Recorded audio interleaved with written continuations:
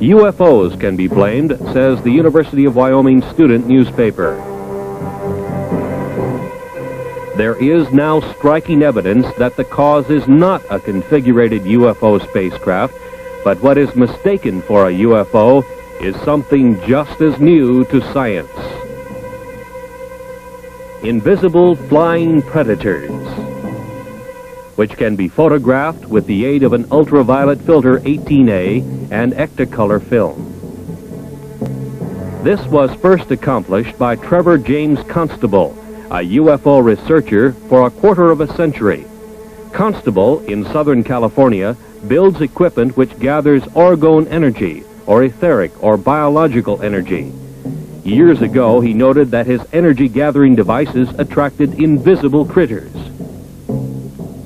He also photographed them at 35,000 feet through an ultraviolet filter near a commercial jet. They were invisible to the pilot. To my knowledge, UFOs are not included in any of the training programs. We would, of course, provide instructions to our supervisors on how to handle reports of UFOs, but it is not included in the training of a controller. So I suppose the only way in which it would be included would be in I assume you admonish these people to be aware of any unusual circumstance. That's right, and make the pilots aware of what they're aware of, and to this extent it would be included.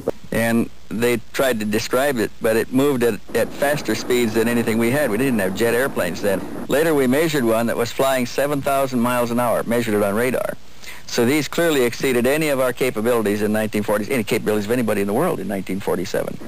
On an average of about twice a month, I would get some kind of a UFO report, and they would see these circular craft, sometimes close, sometimes far, sometimes more than one.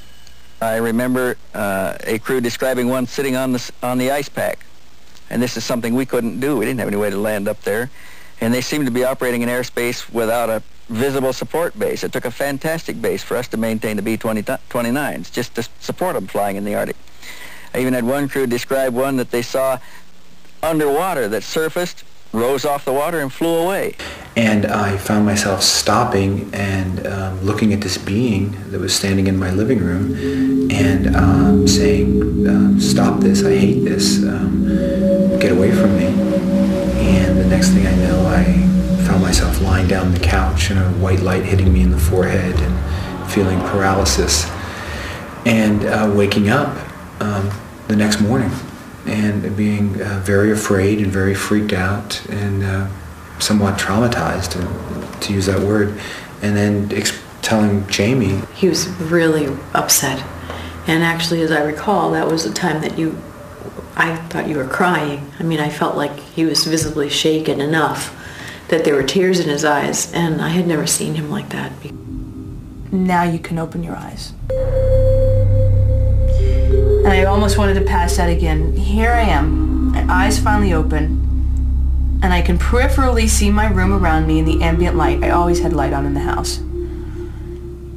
I'm looking at this thing, and the first thing that I can get to even come to my mind is, Jesus Christ, you look like a fucking bug.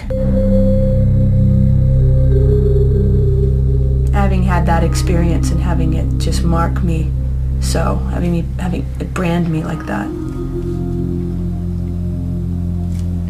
my life will never be the same.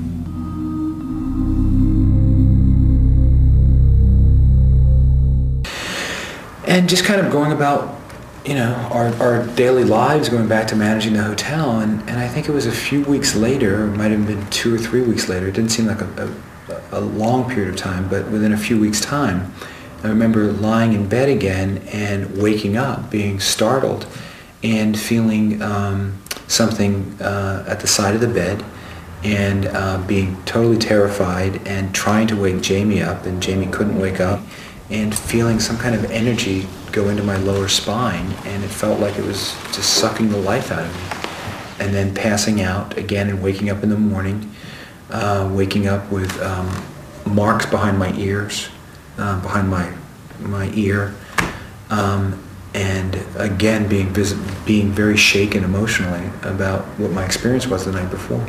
Records still haven't surfaced. The Army tries to state that it was not an official organization effort to try to investigate UFOs, but it was organized by a general. It bore fruit. It came to conclusions it was not popular, i.e. interplanetary spacecraft.